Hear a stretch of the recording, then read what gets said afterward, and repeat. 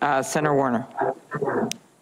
Thank you, Madam Chairman, and thank you to the witnesses for appearing today. We've talked a little bit about the deployment or lack of deployment of the National Guard. And one of the questions, I guess, Mr. Sund, or frankly, or Chief Conte, the fact that the district did not have the ability to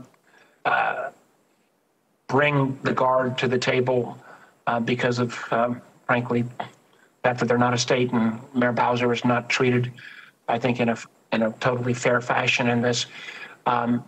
This may be outside your lane, but her inability to bring the Guard to the table, and actually any of you on the panel can answer this, that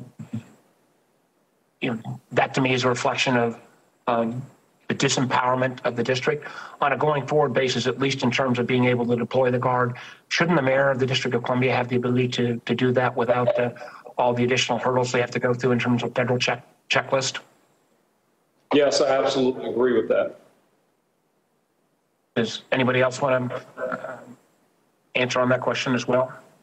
Yes, sir. I'm happy to add in. I think we have an established process for the Capitol Police to make the request through the Capitol Police Board that is also equally as effective. Well, again, I feel like the long-term discrimination against the district, we've seen it in some of the COVID legislation where they did not receive the same kind of level of support that other states did. We saw it play out real time in terms of on January 6th, the hurdles from the previous administration. I actually have concerns whether the deployment of the Guard was affirmatively slowed down. I hope that we in the Congress will, as a supporter of DC statehood, I'd like to see that move forward, but even short of that, trying to ensure that the mayor has appropriate powers going forward. I know there were some questions already raised about the FBI and whether the intel that came out of the Norfolk FBI office was ever fully relayed to all of you individuals. But can you talk more generally about the FBI's responsiveness, sharing of intelligence? I had a number of conversations. I called Director Wray on Monday, the 4th, trying to express concerns that there might be this kind of activity. I never expected this level of violence. I had a number of conversations with senior FBI leadership on the 5th through the 6th. I candidly I don't think even the full FBI could have been fully informed of all of what was going to come to pass, but I felt like the FBI felt that they were in better shape in terms of intel and preparation than what came to be the case. And I'd like each of you to comment on how well you felt that the FBI did in terms of sharing intelligence and then coordinating when the actual activities of the 6th played out. So I'll go ahead and, you want me to address that first?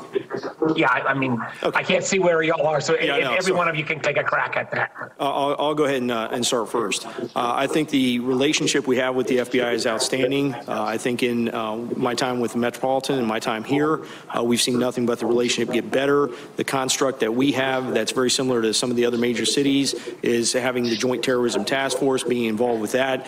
The information we're getting in is good. I think the process and having, like I said earlier, the wider lens of what information is being collected, maybe looking at the agencies that are consumers of their information and what their intelligence collection requirements are is something that we need to look at. But I think, getting that information in and then having it processed and pushed forward in an effective manner is something we need to look at.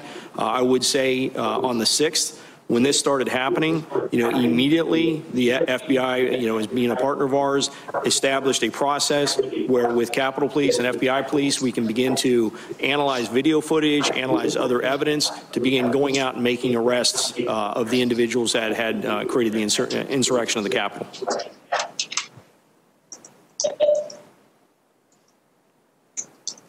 Yeah, I'll go next. Did we get enough intel beforehand? If we get the balance of the panel to respond. Yeah, sure. I would echo what Chief Sund just mentioned.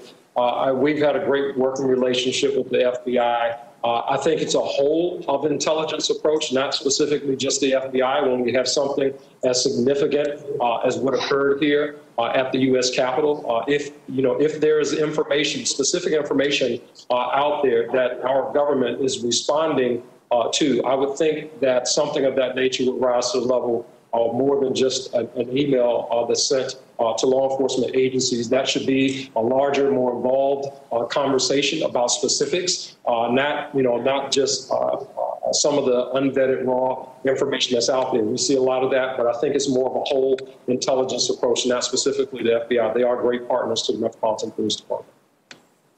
Thank you.